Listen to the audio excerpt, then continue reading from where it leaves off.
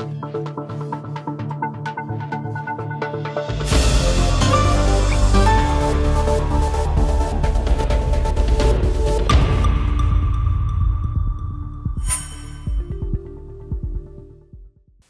29th of September, Turkish Company Roketsan announced it had successfully conducted the first live fire tests of its ATMACA anti-ship cruise missile, which is now ready for full-rate production.